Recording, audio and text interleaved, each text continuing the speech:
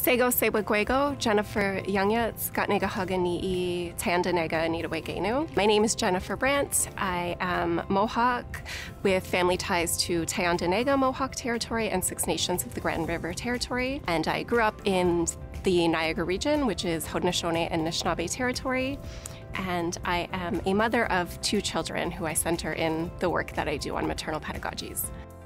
I'm here at the University of Manitoba teaching an Indigenous methodologies course in educational contexts. I draw from decolonial feminist praxis and also kind of dive into Indigenous literatures as liberatory praxis.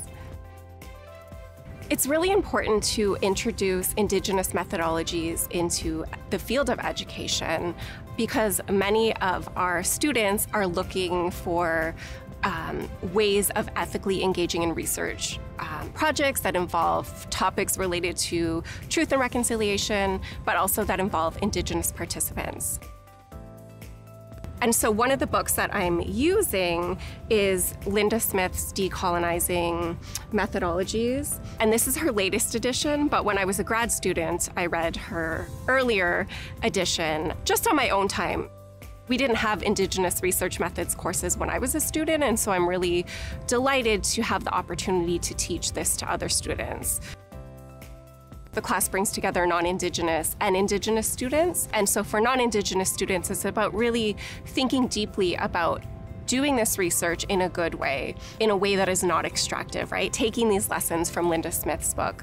And for Indigenous students, it's also about really thinking about the principles and the ethical protocols related to Indigenous methodology. Part of this is also really taking a deep dive into history, right? To understanding the history of what research meant for Indigenous peoples and trying to move forward and engage in research that is responsible and reciprocal and that really is connected to community well-being.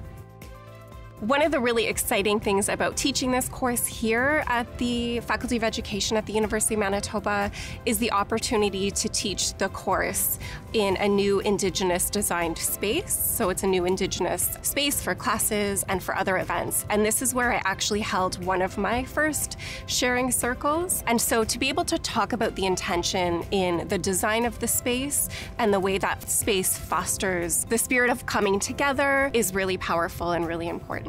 And I think students appreciate not just learning about what this space could look like from a theoretical perspective, but also physically being in that space.